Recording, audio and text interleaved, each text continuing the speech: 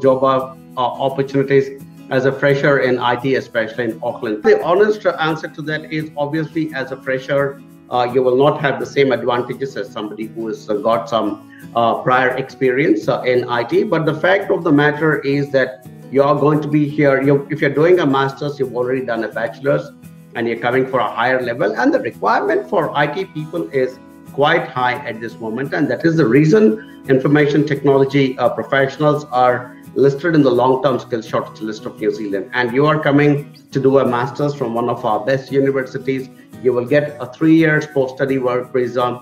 And if you want to get some work experience during this period, even while you're studying, all you've got to do is, as soon as you land, get in touch with our onshore customer service manager called Virginia. And in fact, we at AJV are also working on a project at the moment, an IT project. And one of our ex-IT students has now become our full-fledged full-time employee, and he is building a platform for perhaps you could do an internship on that project, and while you're doing your course, and then we'll provide you with some good supporting letters stating that, yeah, he was an intern with us, so on and so forth.